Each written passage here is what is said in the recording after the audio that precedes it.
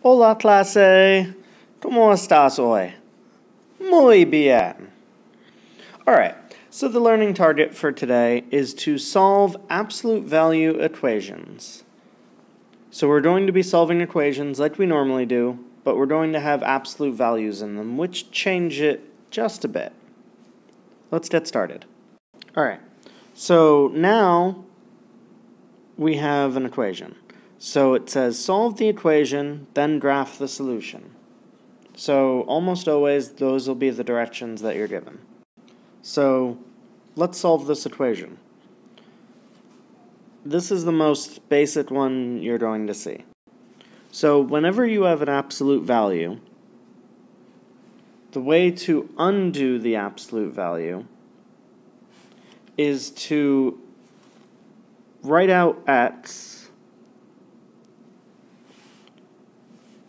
and you're going to have to do it twice. The reason for this is that if we have the absolute value of x equals -5, then there are two things that we could plug in for x to make that true. Because if you think of it this way, the absolute value of 5 is 5, and the absolute value of -5 is also 5. So when you have an absolute value, you will almost always have two answers. So you have to have the positive version that's already there, 5, but it also could be the negative version, -5. So x could be either 5 or -5. So these are your answers. X equals 5 or x equals -5. Then we want to graph it. So x equals 5 or -5. So on our number line, let's put a point at 5 and at -5. And that's how we graph it. We just put one dot at each point on the number line. So just remember, whenever you have an absolute value, you'll have two answers. One where it equals the positive number, one where it equals the negative number. Alright, here's another equation. So again, they want you to solve the equation, then graph the solution. So first, we have the absolute value of 2x minus 6, and that equals 14. So we have just the absolute value here. So to get rid of the absolute value, we need to rewrite the equation, but remember, do it twice. So we have 2x minus 6 and 2x minus 6. And remember, one of them will equal the positive number, so 14, and one will equal the negative number, -14. Then we have two equations to solve for. So on the left equation, add 6 to both sides, and we'll get 2x equals 20, and then divide both sides by 2, and we'll have x equals 10. Then on the other equation, do the same thing. Add 6 to both sides, and we'll have 2x equals -14 plus 6 is -8.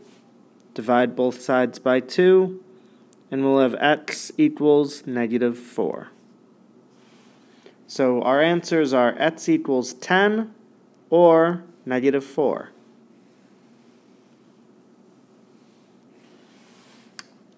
So then we graph it. One problem is our number line only goes up to 7, and we want to graph 10. So that's fine. We can just add more numbers. So extend our line, and we'll have 8, 9, 10. And I'll draw those in. 8, 9, 10.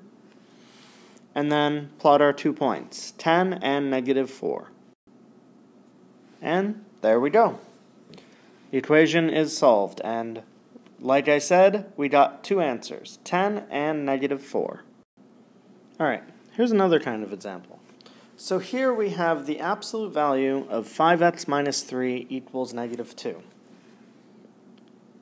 And normally you would think, okay, you write the equation and have two answers, both the positive and the negative.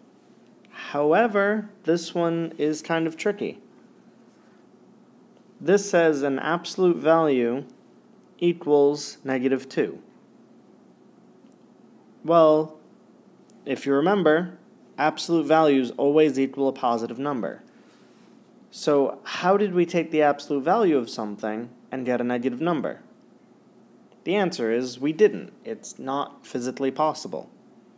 So the easy answer for this is whenever you have an absolute value and it equals a negative number, the answer is no solution. Because there are no possible numbers you could put in for x that would make it so the absolute value equals a negative number. So the answer is no solution. Then how do you graph it? Well, that's easy too. You don't do anything. It's no solution, so nowhere on the number line will there be a point. Alright, so next, and our final example, will be to write an equation involving absolute value for the graph. So this time, instead of giving you an equation to solve and then graph, I'm giving you a graph and I want you to write the equation.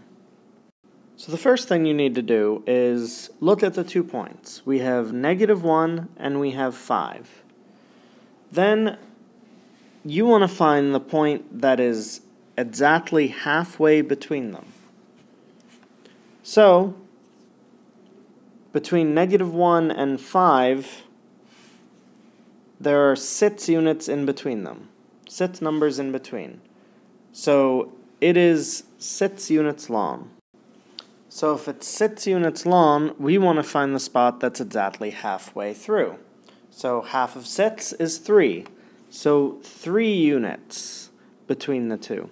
So 3 units from -1 would be 2. And just to make sure, 3 units from 5 would also be 2. So we need to mark right there. So 2. And the distance between each of the points in 2 is 3 units.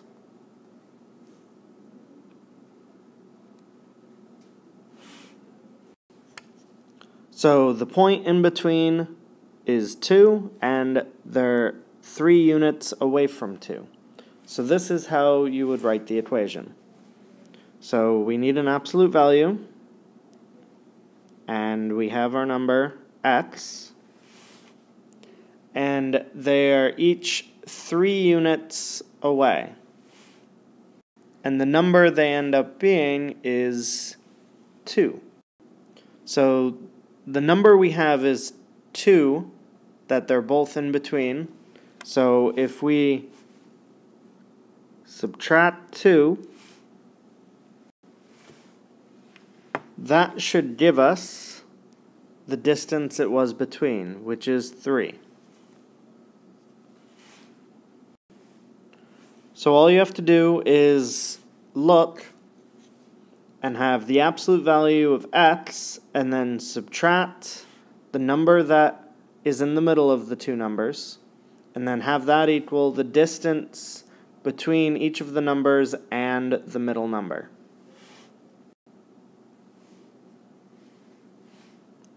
And we can also check to make sure this works by plugging it in.